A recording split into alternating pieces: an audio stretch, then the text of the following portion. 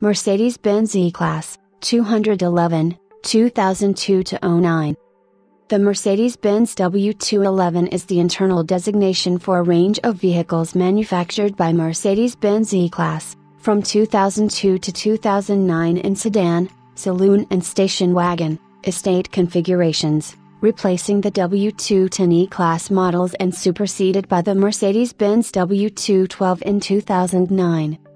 The C219, marketed as the CLS, was introduced as a niche model in 2005, based on W211 mechanicals. Launched in 2002 for the 2003 model year, the W211 E-Class was another evolution of the previous model. Before North American sales began, the car was shown in the 2002 movie Men in Black 2. The W211 development program began in 1997, followed by design work. The final designs were chosen in 1999 and German patents were later filed on December 18, 2000 utilizing an E500 prototype. Development ended in 2001 after 48 months, at a total cost of €2 billion. Pilot production went into testing in the summer of 2001, the W211 E-Class debuted at the Brussels Motor Show in January 2002. The W/S211 looked similar to the previous generation, but with a more modern and polished design. The third generation E-Class debuted at the 2002 European Motor Show Brussels featuring twin headlights, angled slightly rearward. The 2003 E-Class was larger than its predecessors while offering less interior space, particularly in the estate version, than the W210 it replaced. It offered gasoline or diesel engines with a choice of rear or four-wheel drive.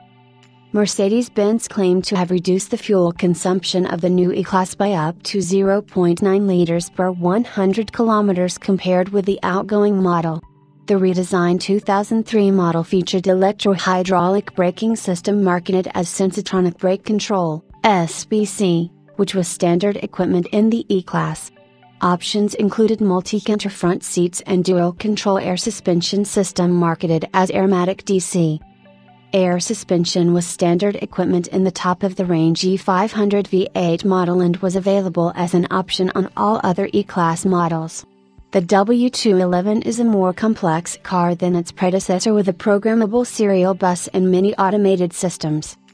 The 2003 E-Class was offered in sedan and 5-door station wagon configurations in 3 trim lines, marketed as Classic, Elegance and Avant-Garde.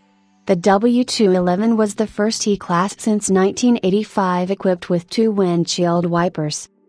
The transmission options were 5 or 7-speed automatic or 6-speed manual. V6, V8, inline-4 and supercharged inline-4 engines were offered. Engine outputs of the E240 and E270 models were 130 kilowatts, while the E500 borrowed the 225 kilowatts 5.0-liter V8 from the S-Class to supersede the E430. The E320 remained unchanged, with the V6 pumping out 165 kilowatts of power.